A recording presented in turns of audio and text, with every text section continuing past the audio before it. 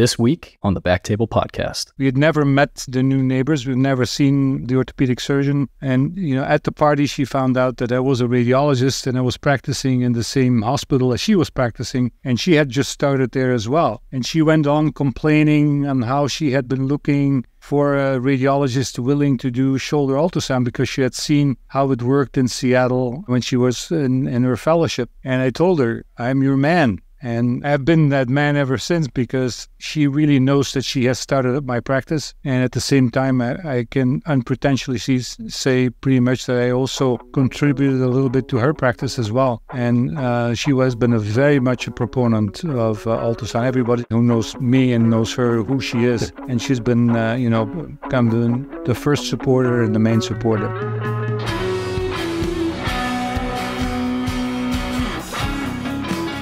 Hello, everyone, and welcome to BackTable MSK Podcast, your source for all things musculoskeletal.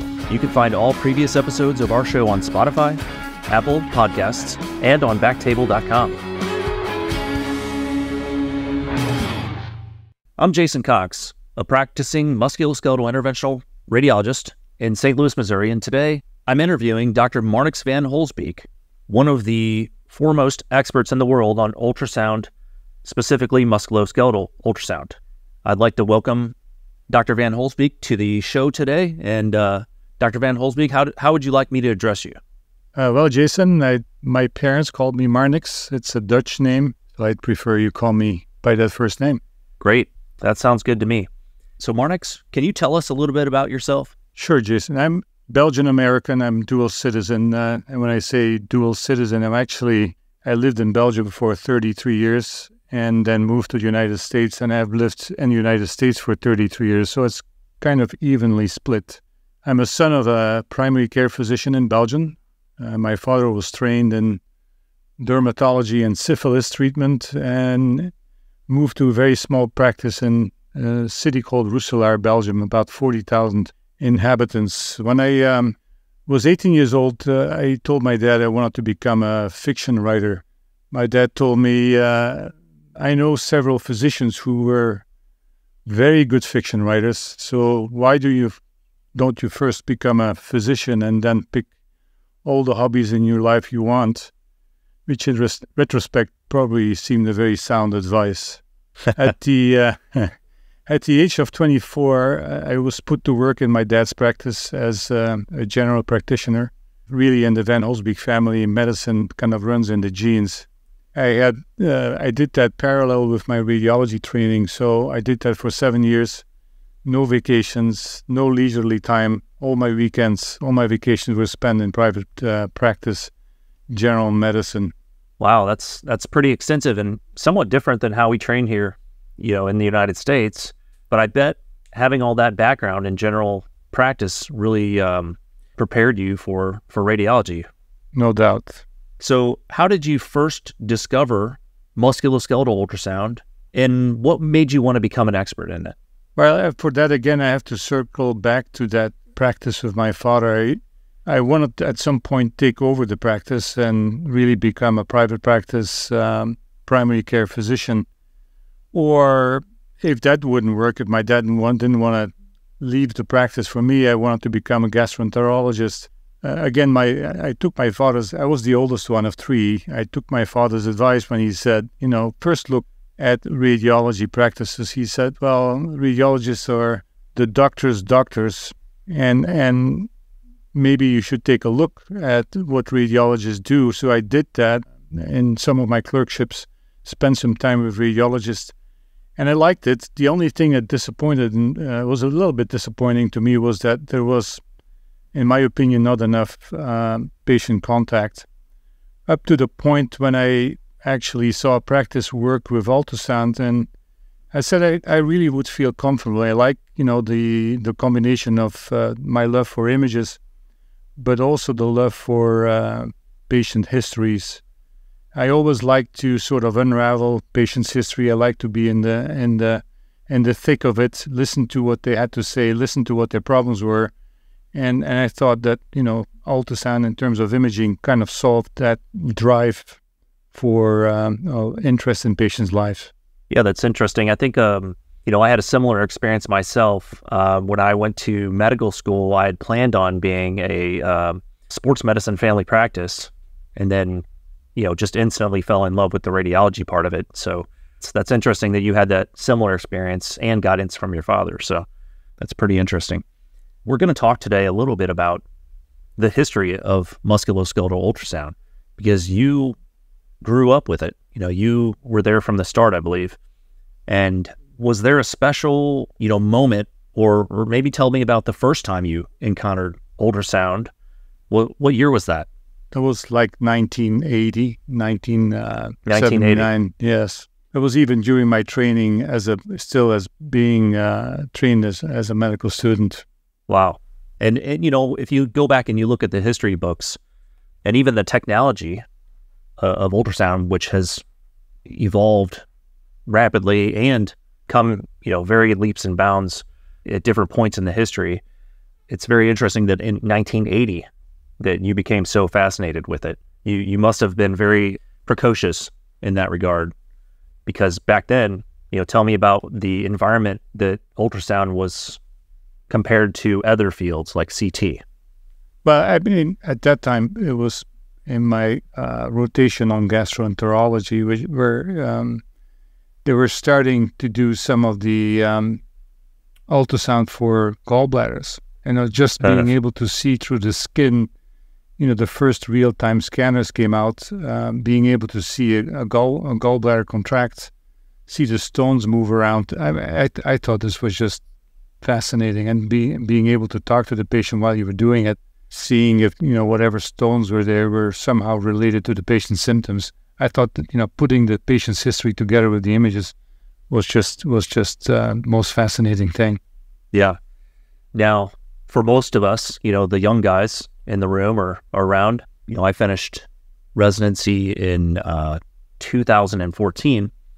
It was routine to see a gallbladder. It was routine to see these things, but it still wasn't routine to see musculoskeletal ultrasound then. Many people would consider you one of the godfathers of MSK ultrasound. Can you share with the audience from your historical perspective the development of MSK ultrasound over the years, coming from gallbladders to imaging tendons and muscles? Well, when I came out of residency at that time, my reading took me in a couple different directions. I'd read about Baker cysts at that time. I've read about visualization of synovium. I think it was Cooperberg from Vancouver who had written about that. I've also read about some publications from the United States that came at that time. I was still practicing in Belgium, obviously, at the time. I read about what Middleton was doing in St. Louis, your hometown, and I was also reading about what Mac was doing in Seattle on shoulder ultrasound. And at the same time in Europe, there was a Bruno Fornage who was publishing on tendons. Some of those early pioneers contradicted themselves, and I was, reading back and forth, on tendon imaging. I listened to Fornage once talk about shoulder ultrasound. He said, shoulder ultrasound has no future because you can't see the small tears. So I kind of was fascinated by that, because I had already done, some plunging into this field and actually seen that it was possible to see smaller tears. I did a lot of arthrography as an MSK trained radiologist, and I had always done every single arthrogram. In those days, we're not talking about MR arthrogram. We're talking about single contrast arthrogram. So I did all my arthrograms in parallel with ultrasound. And when something was leaking through, I said, if it leaks, it must be visible. And especially once you distend it with contrast, I was able to track the fluid and understand. I did it before and after. I was understanding better, how tears, where they were, potentially how they may develop, and how they could be visualized on a routine basis. So I was there to see a number of different separate publications, and I'm very flattered you call me one of the godfathers.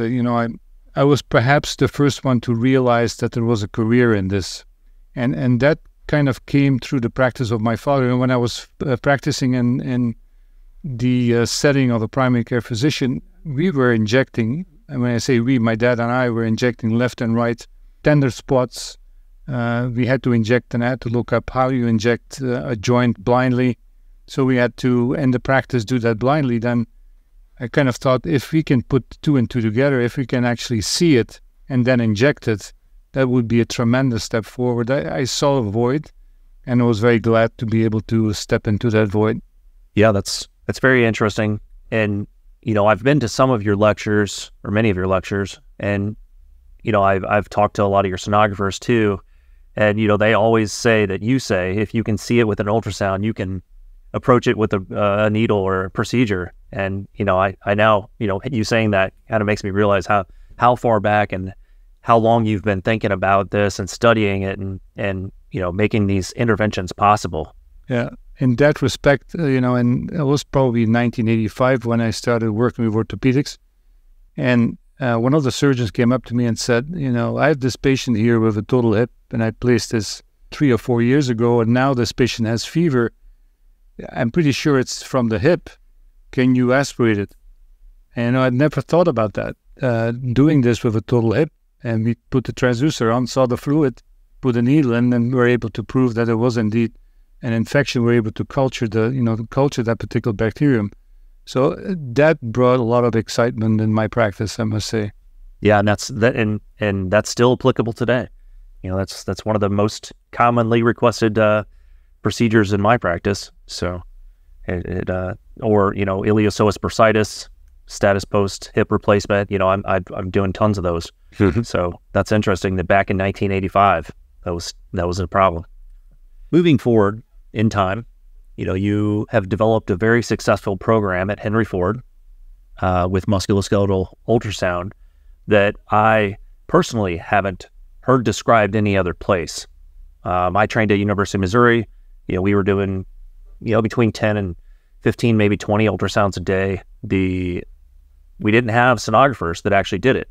It was just myself, the fellow, Dr. Julia Krim, and several other attending faculty, Dr. Ronti Arrow and Dr. Ingalls and Dr. Stanner were all that was it. We had 4 people that did these aspirations and injections with an ultrasound machine and the diagnostic portions too. We didn't have a sonographer that was capable of doing it.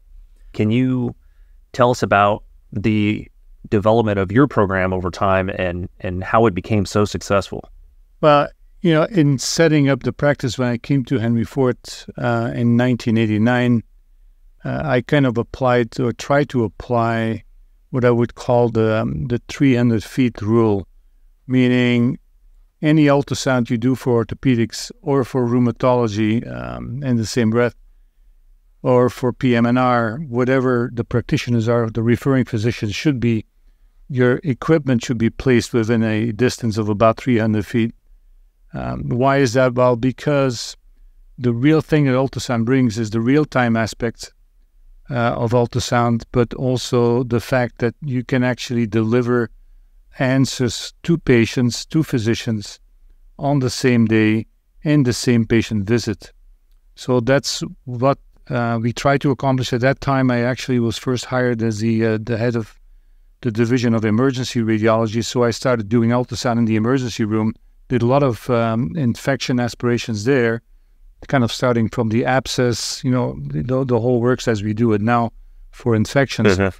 But as orthopedics then became involved, they wanted to have us close to where they were practicing. So we moved our ultrasound equipment in orthopedics. And we've been ever since been applying the same thing. We moved to the satellite clinics. We moved ultrasound again within a distance of about 300 feet from the orthopedic practice. We've been doing that. They've been building a sports center, the performance center for the basketball in Detroit for the Pistons. So we also moved our ultrasound in the same building, very close to where the patient examination rooms are. We have scheduled, don't mistake it, we do have scheduled patients, but we always have the opportunity to add on a patient on a ad hoc basis. And that has been very successful because when somebody comes for, as you well know, for either a tear of the quadriceps or the patellar tendon, as surgeon, you can't sit on that for longer than a few weeks. Actually, ideally, you should do surgery within the first 10 days after the injury.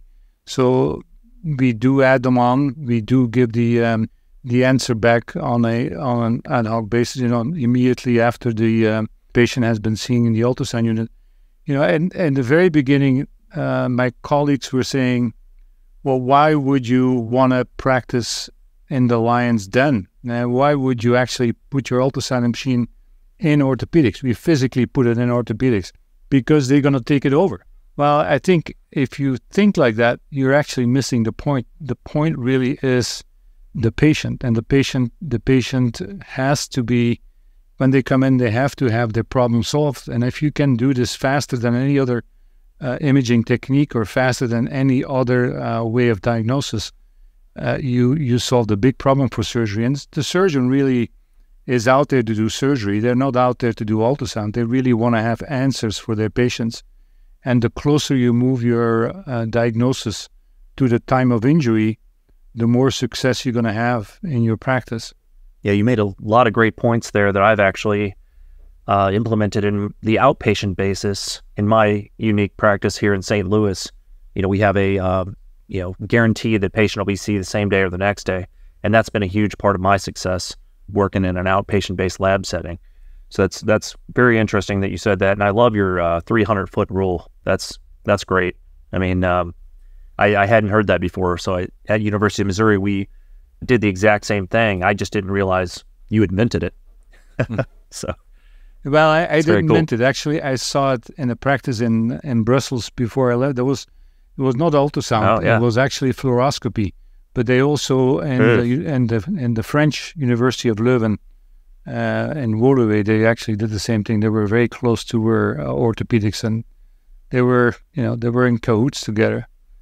And very interestingly, when I started, there was a chair of orthopedics who came from Boston. His name was Eric Radin, and his line was it was a very dirty line, but it kind of abbreviates everything I'm saying. Is that he said he immediately understood what I was saying. He said, yes, indeed. He said the MSK radiologists and the orthopedic surgeons have to pee into the same pot. And I think that just sums it up. And it's not that really does. It's not only seeing the patient; it's also giving the patient's answers. And for me, the excitement is when I see something new, I just step out of the office and I talk to orthopedic and say, "What sort of device did you place now? What is this? I've never seen this before." So I have answers back. I'm not only giving answers; I'm receiving answers too.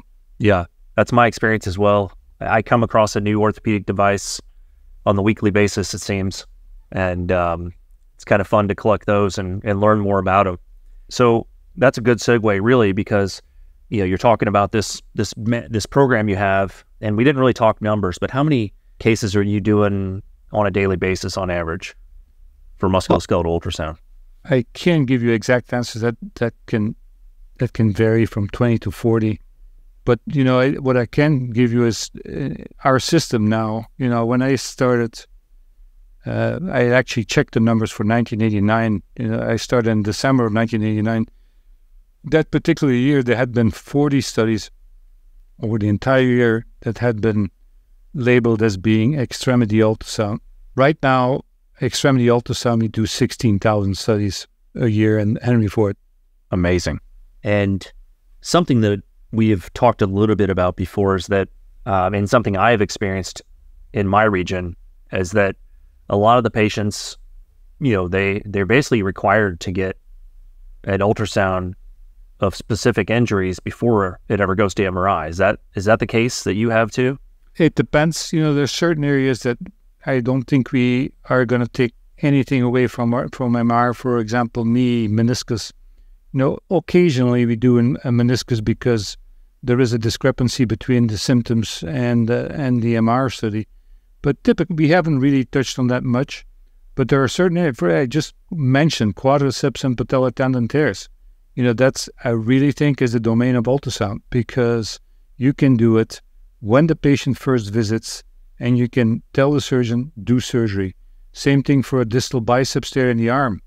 It's the split decision. It's a binary option. It's either torn or not torn. It's surgery or no surgery, and those things have to be decided quickly.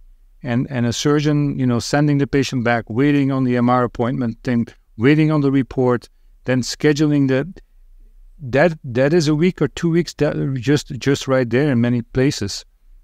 So it depends. A foreign body in the musculoskeletal system that potentially has affected the joint, for example, I think that's domain of ultrasound. Certain nerve imaging more and more becomes, that's something between neurosurgery and us.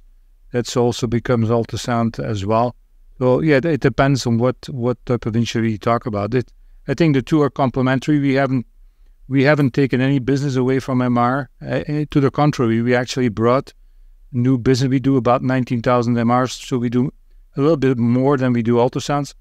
But the two go parallel. If you do a good service, you get good MR as well. So both are complementary studies. Yeah, that's a great point to make. Us in the field of musculoskeletal ultrasound, we're not trying to take away, we're trying to add here and create value and make better patient care. So that is a great point to make. And then, you will see things online or, when people are talking that, hey, ultrasound isn't good. And this kind of makes a good segue to when you're talking to orthopedic surgeons, my experience, and please tell me your experience, is I work with probably, on my outpatient basis, I probably work with about 100 different orthopedic surgeons that refer to me. And, I have orthopedic surgeons that will send me a case maybe once a year. And then I have orthopedic surgeons that send me cases every day. But the ones that send me one case a year, it's because the patient can't have an MRI or can't have, contrast for a CT, or, there's some reason that they can't get the preferred method for the doctor. And I've spoken to them about this before, and they say, I love what you do. I respect what the ultrasound can show, but I can't understand the images. Whenever I get the images, I don't know what I'm looking at. So what is your experience with that?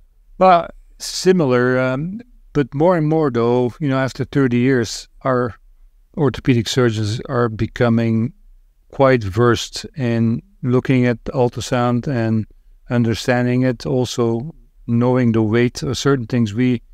If we stress certain areas in our report, things that are important, they sort of, I wouldn't say blindly take it over, but at least, they put great trust. And I think for some of the MR, it's the same thing. If you're talking about bleeding here, bleeding there, they do rely on our interpretation as well. But, I think overall, with more and more practice, they become very well. They're so busy, they don't have the interest in doing it, because doing good ultrasound, as you all know, needs a bit of training and it needs dedication. That's not something a surgeon necessarily who is very busy in practice has an interest in doing. Right. Can you tell me about your experience working with the orthopedic surgeons and gaining their trust and acceptance, and how you do actually work with them in musculoskeletal ultrasound? Yeah, when I came to Henry Ford, I really taught orthopedic surgeons on what ultrasound could do for them, and the rest kind of followed. The first thing I did was I told the orthopedic surgeons, for every MR you order, I can offer an ultrasound for free. And I did that for about 1 month. And it didn't take longer than a month before everybody was convinced that, there were a number of things that immediately became obvious that they said.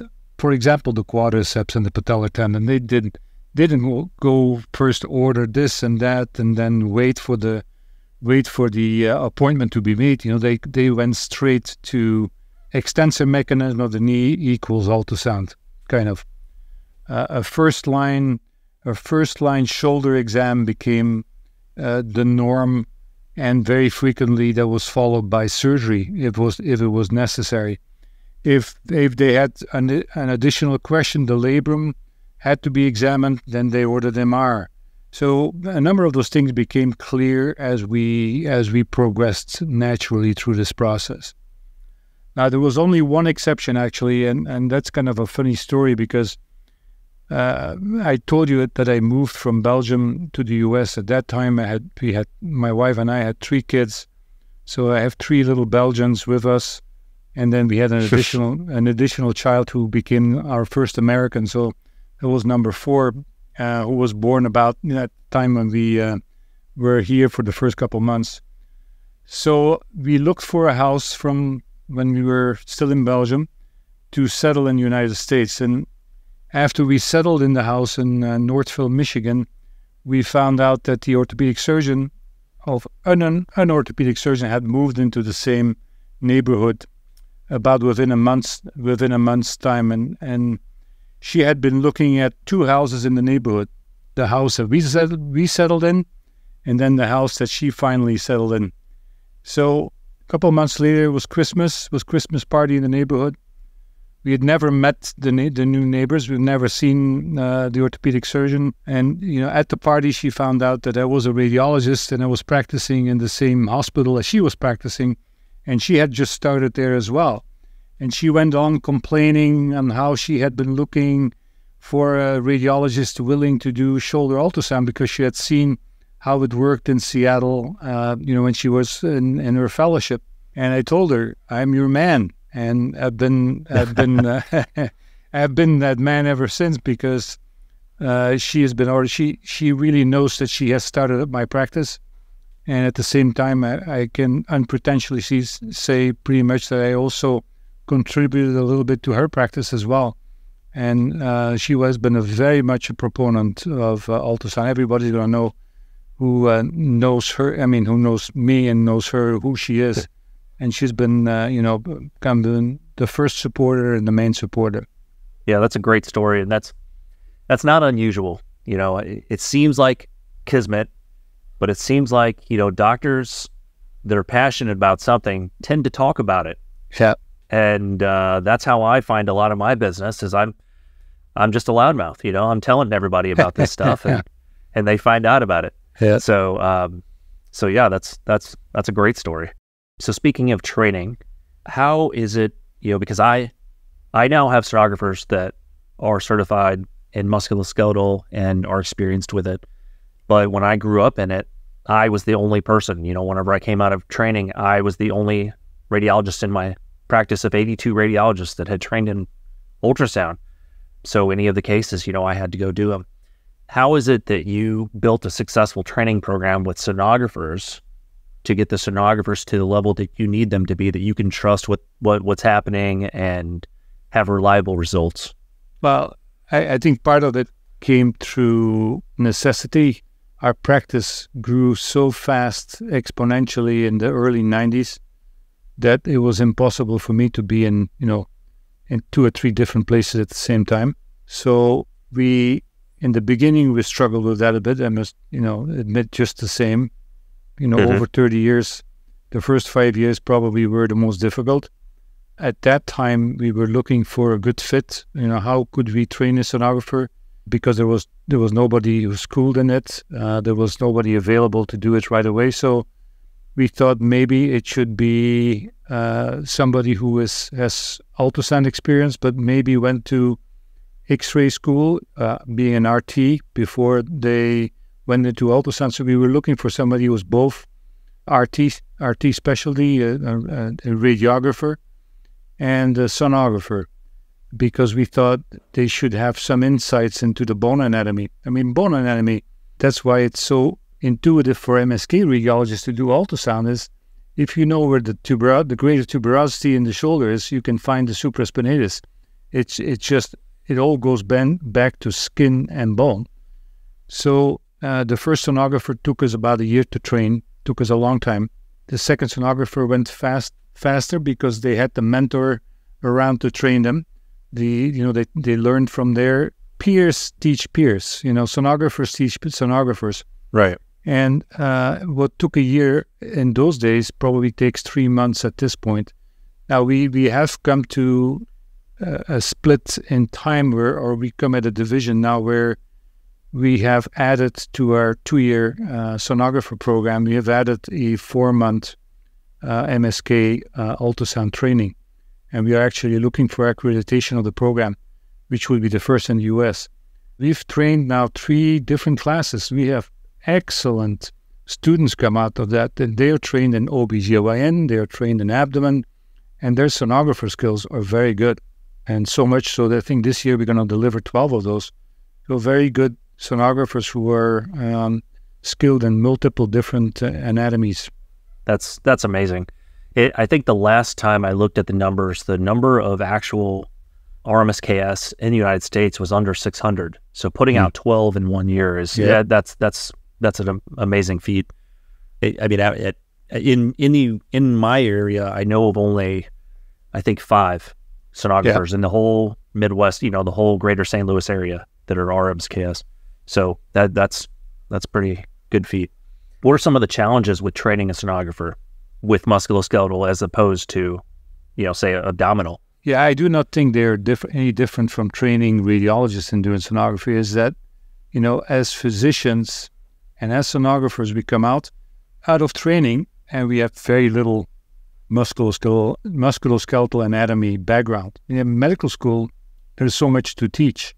And, if you know the number of layers in the forearm of muscles and tendons, that's quite a complex anatomy.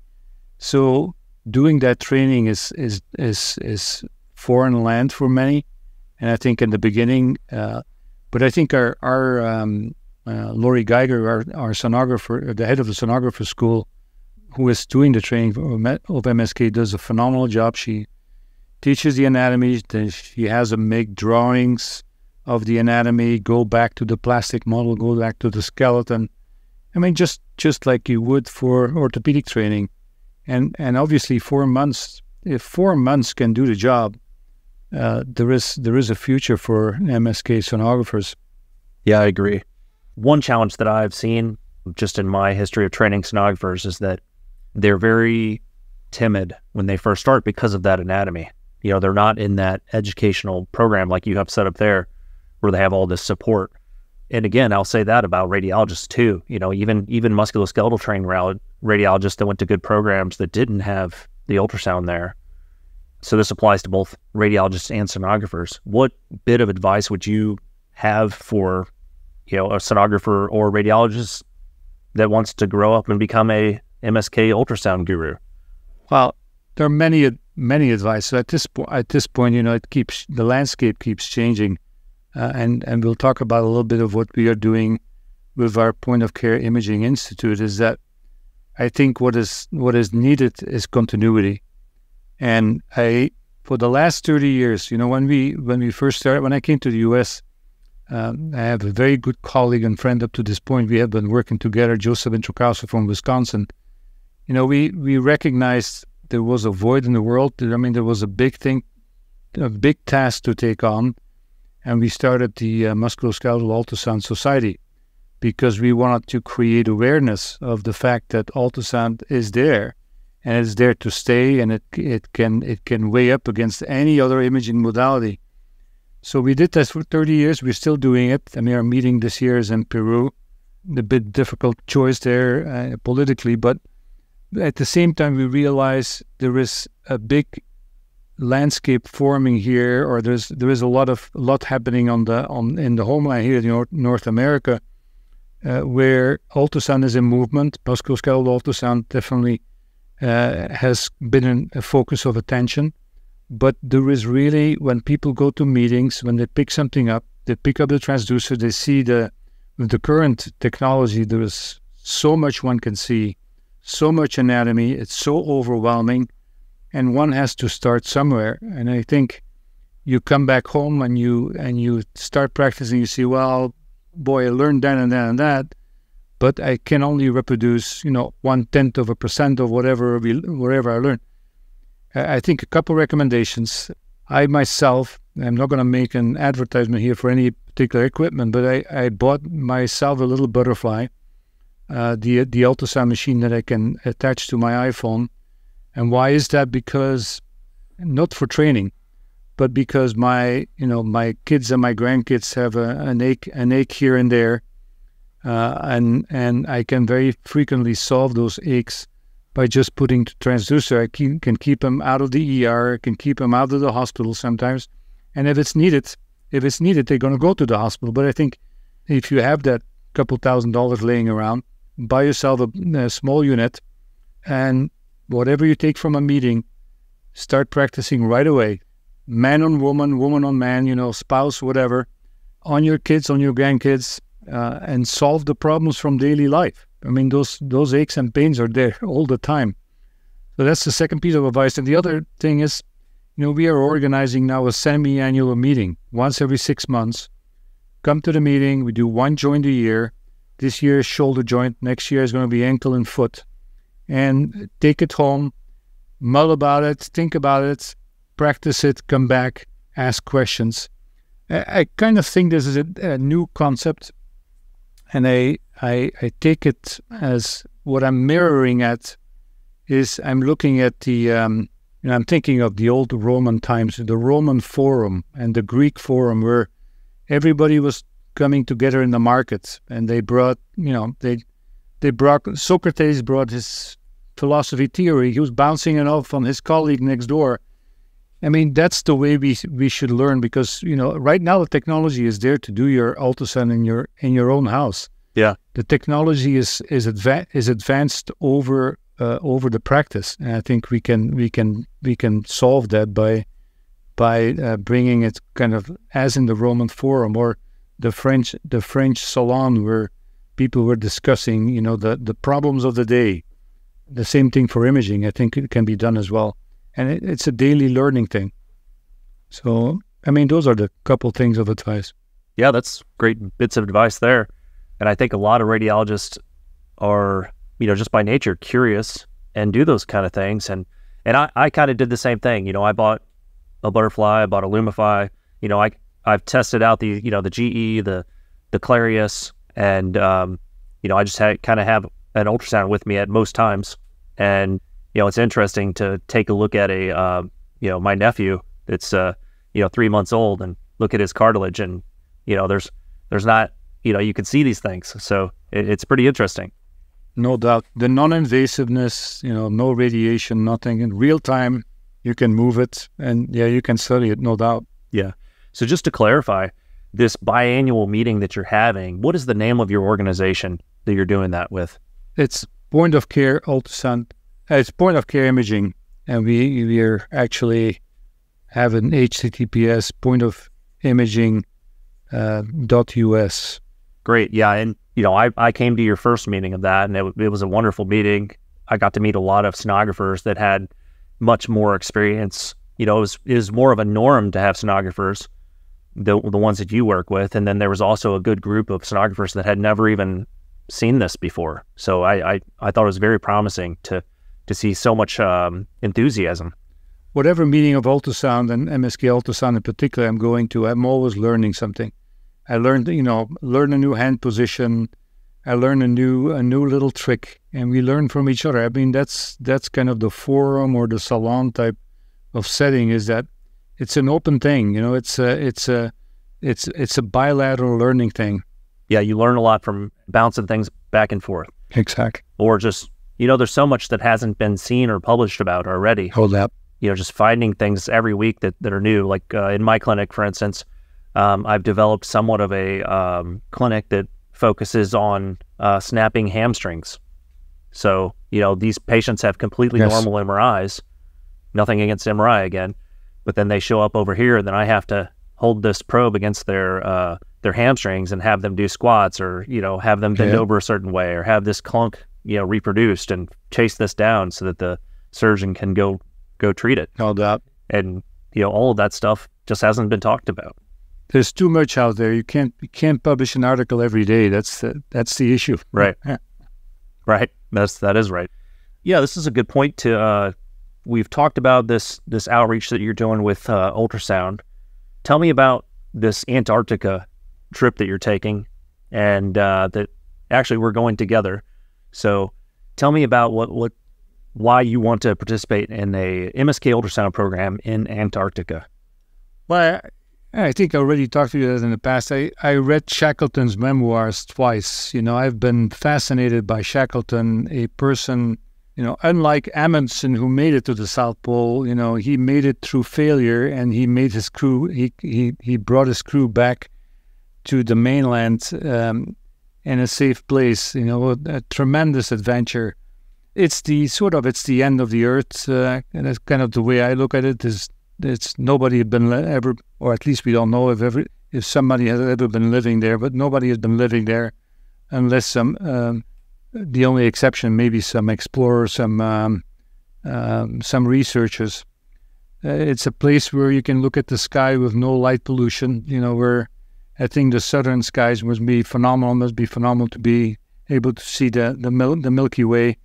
I love kayaking, so I love to be in nature. I've been growing up, if you're a little bit familiar with Belgium, it's a country by the coastline. So I grew up at the North Sea. I've been an instructor of sailing in the past, so I love water. That's kind of the draw for me, a big draw to be on the water in nature, close to the fauna and the flora of Antarctica. I've also, I may be familiar, but I've actually been involved and been asked to see if you could bring ultrasound to space. At some point, we were the first to submit a paper, the first paper to radiology from space. I kind of look at Antarctica as the same thing. It's space is something, far away. Antarctica is far away. It's unpolluted. It's what draws me to it. And the fact that you can bring ultrasound equipment there and learn at the same time, very similar to bringing ultrasound in space and being able to do a shoulder ultrasound on an astronaut. You're not going to bring an MRI or a CT unit in space. You bring whatever is compact and small enough. And the same thing I think holds for the South Pole. In the 90s, you may remember the story of Lynn Nielsen, the American physician who was there, who developed breast cancer. Yes, I do remember at the South Pole, who was doing her own treatment and had taken her biopsy. What if she had an ultrasound unit, been able to detect it much earlier? If she had a handheld ultrasound, which she didn't have, it may have saved her life at that time. Yeah, absolutely. Yeah, so I'm working with you on this program in Antarctica, and then John Jacobson is coming too, and Kevin Ingalls. Something that my inspiration for this program, in addition to everything you've already said, is that, learning in and of itself is a state of mind. And nothing puts you into more of a state of mind than being in an unfamiliar environment, and no one's familiar with that environment. Everybody's been to, San Diego, everybody's been to Boston, everybody's been to Chicago. We know what to expect. Well, that, hindbrain of ours that's working to instigate our instincts there is really opened up when you're in that situation, in my opinion. So I think there's not going to be any other environment that is more apt to learning than being in Antarctica or some similar situation where you're going to be around all of these people that are interested in ultrasound of the musculoskeletal system and talking about it for 10 days straight. No doubt. Now, something that I've experienced in my practice, and, obviously in my area, geographically, MSK ultrasound isn't as developed as it is at Henry Ford. A lot of people get denied by the insurance company for an ultrasound until they do, a MRI, until they do, physical therapy, and, they have to, have 6 weeks of treatment, but the insurance company never denies the ultrasound. Yeah. So many patients that come to me, and even being sent by the doctor, are skeptical of the ultrasound, but they have to do it because they want to get the ultrasound to get the MRI. Do you have that similar experience, or are you seeing that where you're at? Well, we've really not seen much of that because we were so early. We were early adopters of it. But what we've seen though is that repeatability. The fact that patients with I think some of those studies were actually developed in St. Louis. Is that if you have shoulder pain on one side because of rotator cuff disease, your chances of having within a year or so having shoulder pain on the opposite side. I think maybe like 30-40% of patients do have that. And once you have a shoulder with pain, it starts with a little tear, the tail becomes bigger, so you need repeated examinations. It's very hard to do 2 or 3 MRs per year for for shoulder pain. It's also very difficult because, as you well know, when rotator cuff surgery is done, it may take care of the pain, but sometimes the pain comes back. Is the reconstruction torn or not? So again, post-operative imaging is sometimes a challenge. It's not easy because you get a lot of hemosiderin in the tissues, and that makes the diagnosis very difficult. Ultrasound is not hampered by hemosiderin. It's also not hampered by metal implants or anything that distorts the image from the surgical device part. So that these sort of issues we run into frequently. Yes. Yeah, and I'm seeing that here too as well. A lot of probably 10% of my practice is post-op shoulder and post-op elbow. So that's been something, and again, you learn from every one of those cases. Yeah, and also claustrophobic patients. That was one of the first things when people were skeptical. Seven orthopedic surgeons were skeptical for their patients, but then they were not so skeptical when one of their family members had shoulder pain and they needed an imaging. They seemed to be then very prompt in sending them for ultrasound, because ultrasound really, there is no claustrophobia aspect to it. Yeah, that's another indication that we get here frequently. And then also patient preference. We do have some patients that have actually gotten out there and read about ultrasound of the MSK system and are, very interested in having it done. So then they prompt their doctor, hey, I want to get this. And, the doctor then learns about it, because a lot of doctors don't know about it, that especially if they're not radiologists or orthopedics or something. So yeah, we do see that too. Are you able to share some of your experiences negotiating with insurance companies, or how you and the hospital have come together to get reimbursements or indicate, certain benefits, or, how have you had these discussions to get paid for your MSK ultrasound? Actually, I would rather turn this question back to you, because you, as a private practitioner, probably have a lot of experience in bargaining in the local market. I actually have been reaping the benefits of a market that is now used to our practice for 30 years. Musculoskeletal ultrasound is very, very well accepted for any single joint in the Detroit area. My administrators had to fight that fight in 1989, 1990. We showed benefits to the algorithmic workup of shoulder pain, for example, and surgeons took our patients straight to surgery after the ultrasound, so they couldn't confirm our findings. Insurances didn't need much convincing if their patients with rotator cuff disease were treated at Henry Ford at a fraction of the price compared to treatment at surrounding practices, often with improved outcomes. I mean, the outcomes were not my doing. We had very good surgeons, but if those very good surgeons were relying on our ultrasound for making diagnosis, and they were taking the patient right to surgery without any other imaging technique, that when the insurances saw the cost being dropping, that didn't need much convincing. Same thing for workman's comp, when they saw their patients go back to work quicker, did not have to wait on the MR, and we were effectively and appropriately making the diagnosis that didn't need. Right now we have very good administrative support at Henry Ford. Our physicians, I'm not the only one. We are a team of about 10 of them that actually each of them knows how to use ultrasound.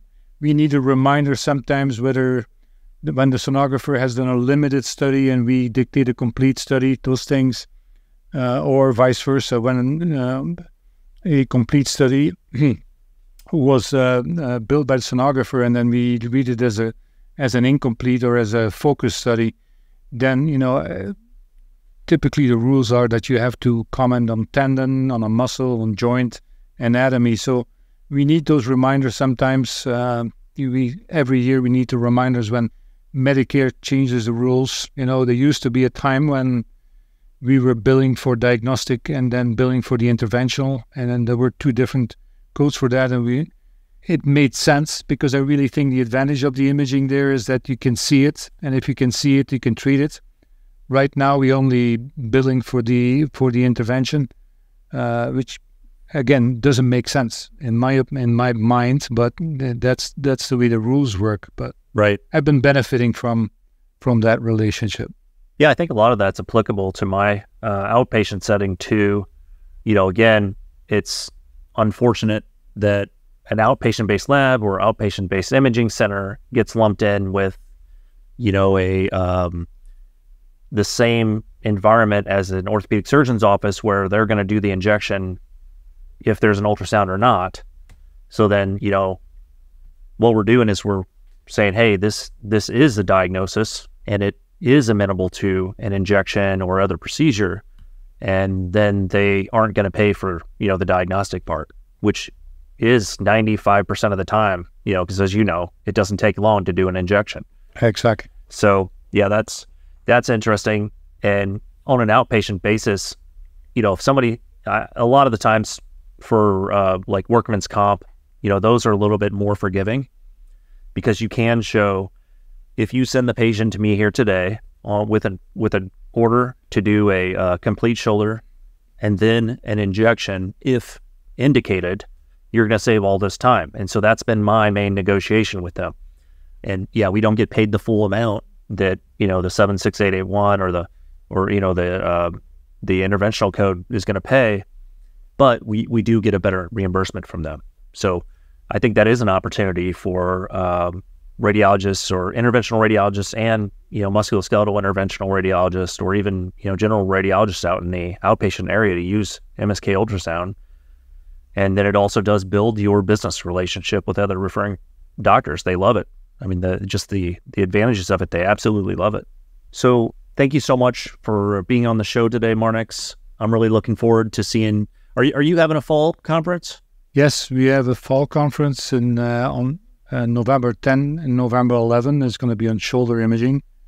It's going to be, again, focused on being an open forum where sonographers and physicians, they mix and they learn from each other. And, very, very level. Everybody speaks up. Everybody discusses and learns in a setting like that. Yes. Yeah, and where's that going to be this year or this time? Bay City, Michigan. Bay City, Michigan. Okay, great. And then for the listeners, where can they find out more information about that online? Well, for those that are on Facebook, just, I always go by musculoskeletal ultrasound. That's kind of my trade name. If you go to musculoskeletal ultrasound, or if you're not on Facebook, if you just type in https://pointofcareimaging.us, and the US stands for US, United States, or ultrasound US. Great. And then for those interested in the Antarctica conference, I can just share that information since I have it. That's going to be in January of 2024, January 20th. And any listeners interested in checking that out, they can go to iame.com/Antarctica, or they can reach out via email to our conference coordinator, j@bhconferencing.com. It's been great to hear from you again, Marnix. I look forward to seeing you this fall and also putting together the rest of the program for Antarctica. Fun working with you. Good talking. Good seeing you. Have a great weekend.